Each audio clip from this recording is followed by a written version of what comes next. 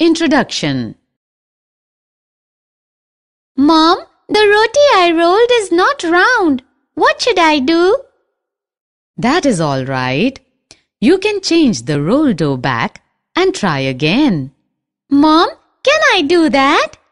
Yes, Seema. This is one of the changes that can be reversed. Children, in this lesson, we will learn about changes around us and the reversible and irreversible changes. Overview of changes.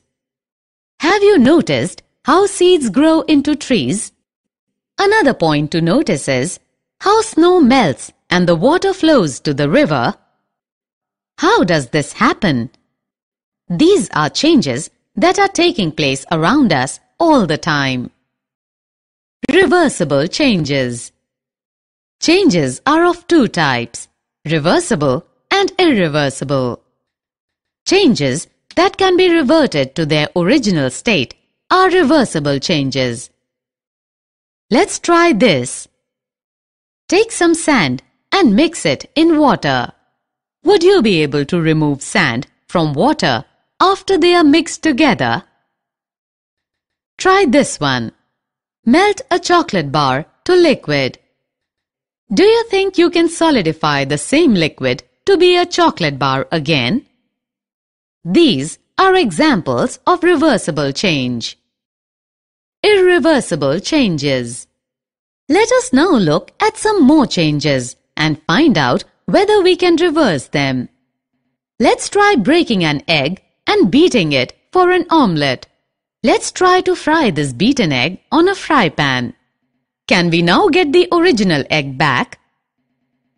Do you like apples? Let's cut an apple into 4 pieces. After cutting the apple, can we get the whole apple back again? These are changes that cannot be reversed and are called irreversible changes. Expansion. Do you know how to read a thermometer? The thermometer shows the temperature when the mercury inside it expands. Since there is a change in the state of the mercury, the thermometer is able to display temperature. This change is known as expansion.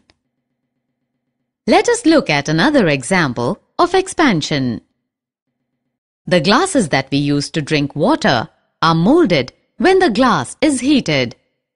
The workers then use the molten glass to mold it into various shapes that we use daily.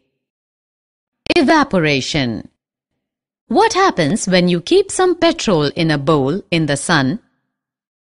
After some time, you see that the petrol starts reducing.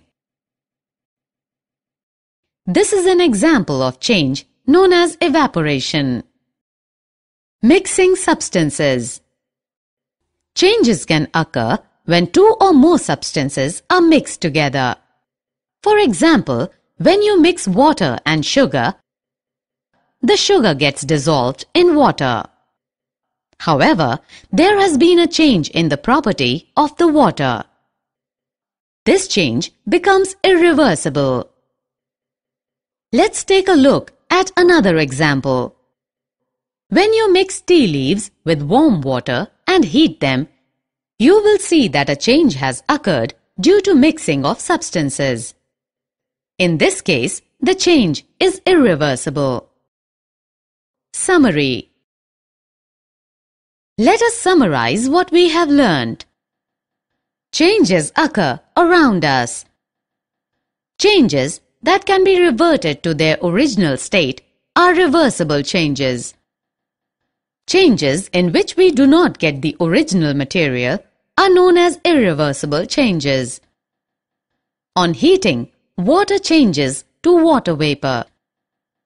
This is known as evaporation.